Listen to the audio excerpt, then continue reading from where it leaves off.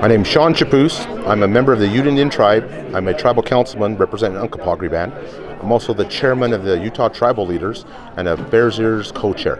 And I'm running for the presidency of NCAI. First of all, my tribe, and I really have a soft spot for this because it was actually my grandfather who was in the convenience when they first convened to form NCAI. So he was one of the founding members. So our tribe has been a founding member. And when NCAI was first created, it was created for specific purposes. Termination was the policy of the United States at the time. Forced assimilation of our Native American people and the taking of our lands. So as I got into council, what I noticed was we were starting to get back into that type of era. It may not be written in termination or forced assimilation, but they've created new tools.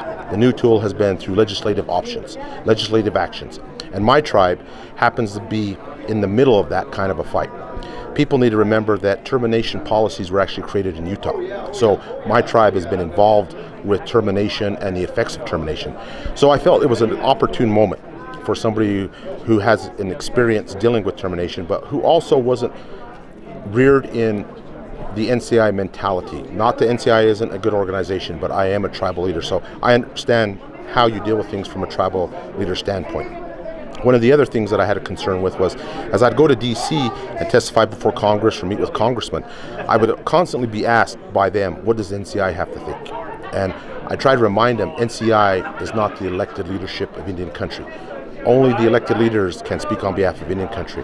So I felt this was a great opportunity to bring NCAI back in line to what its original idea was, to elevate the Native Americans and the Native American leaders to deal with issues that address them, which address us all.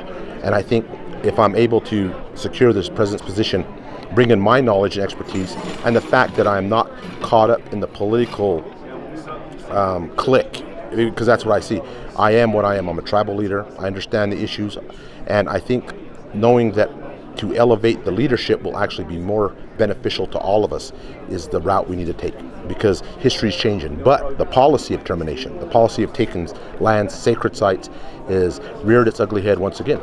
So that's what I'm here for.